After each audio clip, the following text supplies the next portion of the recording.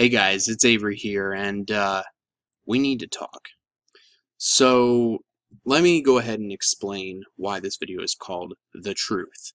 Um, just very quickly, as I'm going to be explaining some things in this video that I don't feel like I've really explained enough, or if at all, on the channel ever since I kind of made a comeback when I made the video where I said, I'm back, and this and that, and whatever. And that's where I kind of want to start, I guess. So, for those of you who are not aware of the YouTube adpocalypse, as some people are calling it, it is really hitting every single YouTuber that does this full time, does it as a career, makes money off of it. People that are far more bigger than myself are seeing their ad revenue cut by 50%, sometimes more. Now, me being a small channel, it's hard to say whether I'm affected or not because I really don't make anything off of YouTube, whether I'm partnered with someone or not, which I was for the longest time. But now, if I'm correct in saying this, I'm no longer partnered with the partner I was with, which was, God, I can't even remember their name.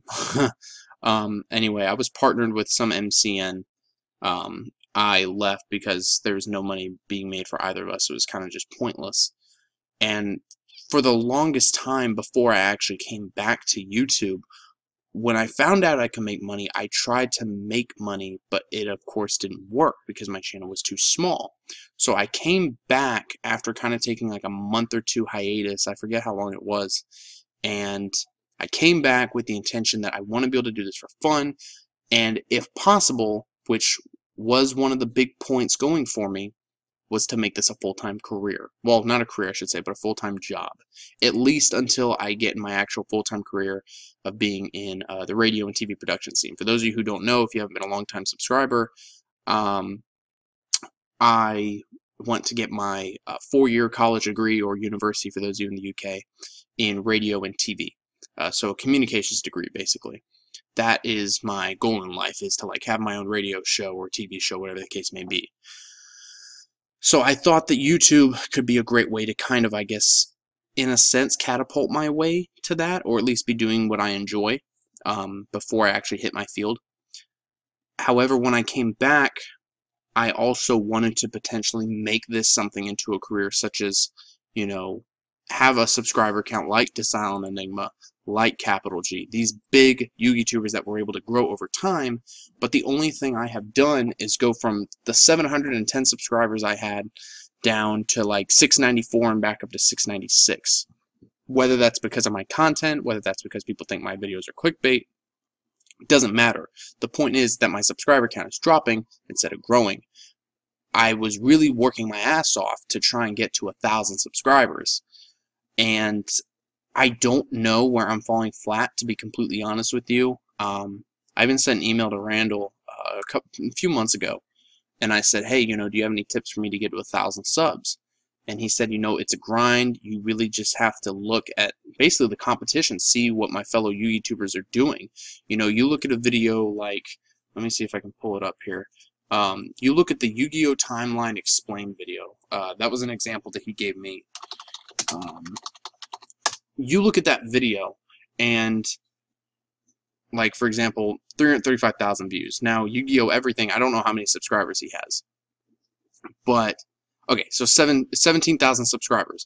But yet this video that he made has almost 500,000 views. Why is that? It's because of the fact that that's interesting stuff that people are into. This one, 117,000 views. Why is your face covered? It's interesting things like that. Here it is. Well, the Yu-Gi-Oh! Timeline, that's not it, but you get what I'm saying. People are interested in the anime. It's like in Dragon Ball Super. You look at Geekdom 101. People are interested in that kind of anime stuff. I'm not an anime channel, so I can't really do anything with that. The most I would be able to do is, secret meaning behind Yu-Gi-Oh! Waking the Dragons season, like secret hidden messages that maybe the creators were trying to tell you. But again, I'm not an anime channel, and it might not take off as I would hope it to do. Like when I did my History Yu-Gi-Oh! Series, I thought that was really going to blow up, even though I was reading from something I saw on like Reddit or whatever it was. So granted, people could just go and read the article themselves. However, it might take off because people can just listen to the video in the background or whatever the case may be. Kind of like what Master Fox 72 did with his History U series, and it made him blow up. I tried to basically recreate that and help myself blow up so I could gain a lot of subscribers, and it didn't work. Now, when I came back into this, I figured, well, let me give a bit of backstory. I came back into this because, for one, I'm going to be completely honest, I work a job that I'm not happy with working. The people I work with are great, but it's in retail, so of course you're dealing with the public. It's not the best thing in the world. Good money, but it's not something I'm happy with doing. I know I'm not doing it forever, but I would much rather do YouTube and make money doing this. This is where the YouTube adpocalypse comes in. There's no money to be made. YouTube is dying. I feel like I'm kind of seeing it from a few miles away, like many other big YouTubers are.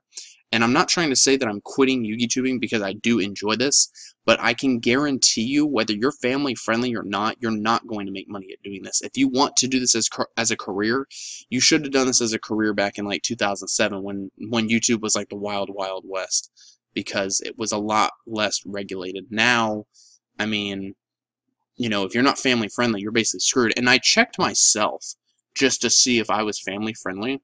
And I actually am. I haven't checked Capital G. I haven't checked Asylum Enigma. And the only reason why I'm using them is because of the fact that they're big channels. So they're like good, I guess, examples to go off of. So let's go ahead and just put in restricted mode. And you're going to see, at least you should see, none of my videos disappear. None. So for the most part, I am family friendly. I'm not really seeing anything here that is gone. Yeah, there's like nothing here that's gone. However, if you do this to like PewDiePie, he only has one video. You do this to Silent Enigma. Let's go ahead and put on restricted mode again. Yeah, and his videos don't disappear. Well, for the most part anyway. The first few don't seem to disappear. I'm not going to go through every single individual video to see if they've disappeared or not. I don't see his Help Me video unless that was from a while ago. But you get the picture. So there's too much drama in it, you guys. There's too much regulation now. There's too much craziness. And I will admit, I really wanted to make this into a business. I wanted to be able to, you know, not have to do school assignments like this Avery presentation thing here that I had to do for my college class. You know, I want to post videos. I want to just have fun doing what I enjoy. And it's just the writing's on the wall that YouTube is just dying, you guys. YouTube is it's not what it used to be anymore. And unfortunately, I feel like I'm not gonna be able to make this into the business that I want it to be. You know, having 10,000 plus subscribers or whatever the case may be. And admittedly, what I was hoping for, quitting my job, so I could do this until I get into my full-time career and have a fan base already built up, to where when I go into radio, I kind of have that resume, like, yeah, I'm big on YouTube, here's my channel, and they'll be like, oh yeah, we've seen you before, you know, whatever the case may be. I've tried doing deals with companies, even though I'm a rather small channel, just to see if I could kind of maybe get something going or get like a partnership going with like a local card shop. Tried doing it with Cool Stuff Games, and they weren't interested.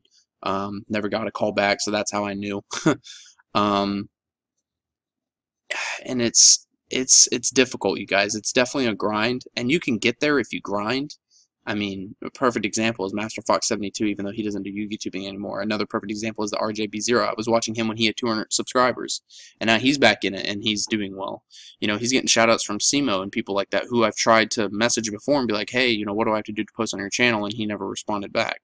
You know, I'm not trying to call him out, but, I mean, you know, when you're trying to make headway in this dog-eat-dog world and people don't respond to you, it's kind of hard to do, and then you're basically screwed and you're on your own. So, I don't know anymore, you guys. I don't want to have to like put my PayPal in the description and make you guys think that you have to donate to me to make me still post videos, because I'm not saying that at all. You know, I'm just shy of being at the 700 subscriber mark that I was at, and you know, it's whatever. and I'm kind of just speechless at this point. You know, it sucks I wasn't able to make this into the business I want it to be.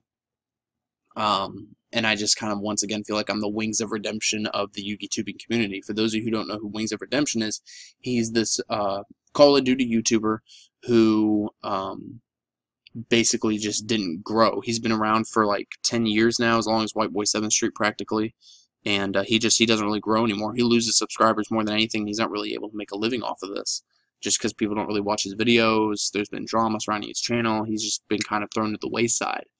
And I just kind of feel like that's what's happened with my channel since day one. I've never been able to really get anything off the ground. You know, you look at my old videos, this just goes to show you how long I've been doing this. You know, you go from oldest to newest. You know, like, look at how old I was here. Like, not only is the cringe factor so huge, but like 6 years ago, like, my God, my views got nothing. And like, my camera was god-awful. Don't even get me started on that. 6 years ago, and then it finally moves up to like 5 years ago at one point. That was a YCS Orlando vlog. That was 5 years ago. Hard to believe. And like, I tried making videos, and it just never worked out. It never did. And it seemed like no matter what I tried to do, it never grew.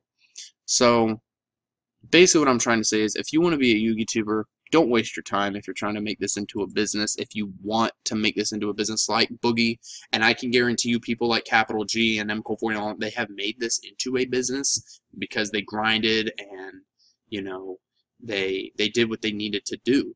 And me, I've tried being on that grind, but I don't know what I'm doing wrong. I really don't. I've tried, you know, having good titles like Should Ghost Ash Be Banned? You know, it got some dislikes, but it got a good amount of views. I tried doing interesting deck profiles like Armed Dragons, and that only got 48 views. Even a regional deck profile of Counter Fairy only got like 67 views.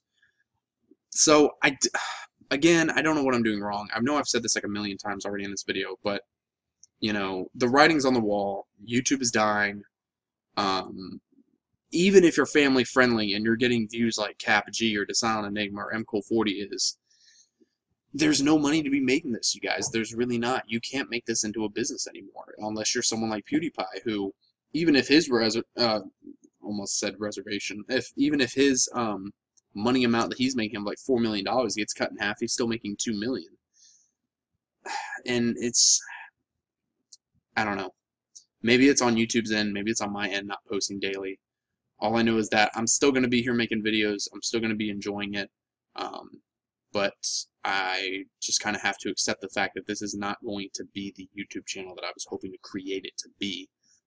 Whether I post 5 videos in a day or 1 video a week, the writing's on the wall at this point that this channel is not going to grow the way I was hoping it to.